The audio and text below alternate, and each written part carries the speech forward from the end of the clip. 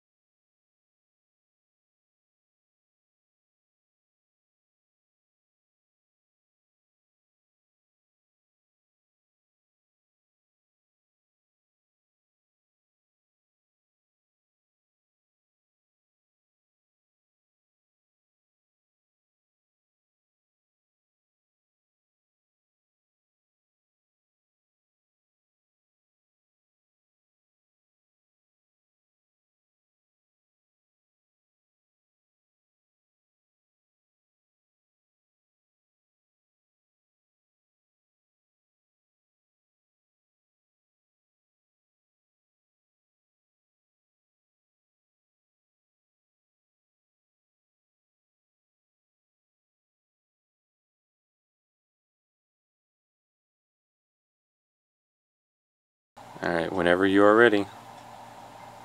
Are we recording now? We are. Okay. Hi, I'm Lizette Love, Middays. Should I say music director too? Yes. Yeah? Yeah. Okay. It's me? I'm listening. Okay.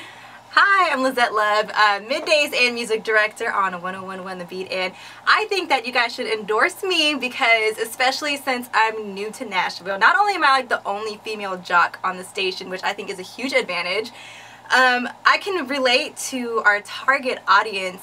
I talk to when I'm on the air, a lot of people in the office, mothers are listening to me, and I can...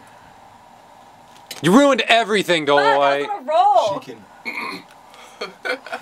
And, what was I saying? About how you can... Actually, she was like, no, I can do both. You need to get out. Well, I'm not doing anything. I'm just sitting here. You're making me really uncomfortable. You're making me nervous. Stop. What am I doing? You're watching me. Okay, I'll... Go sit in the corner or something. Dude, you're making me nervous. You're just watching me. What the fuck? Okay. When I'm on the air, a lot of, mothers and people in the office are listening to me, and so even being a mother myself, I think that I can really relate to them. And also, being new to Nashville, people hear my voice, they're not familiar with it, and they want to know who I am, so they go to like my Facebook and my Instagram and stuff, and